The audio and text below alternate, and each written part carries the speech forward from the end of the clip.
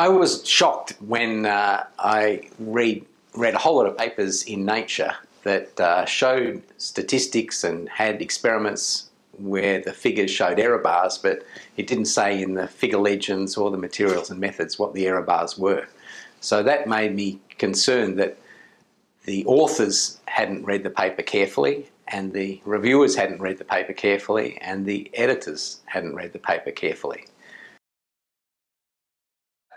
I think a lot of papers get published depending on who the authors are and where they come from, rather than the content of the papers.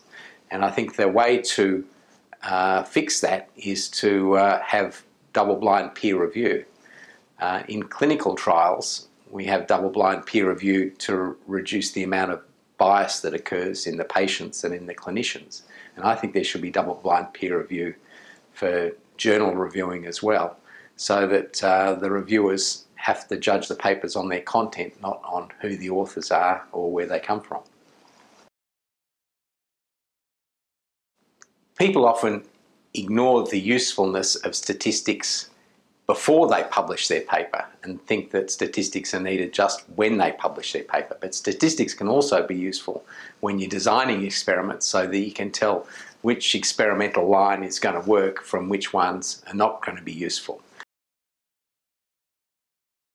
I always followed Ernest Rutherford, who said, if your experiment needs statistics, you should have thought of a better experiment.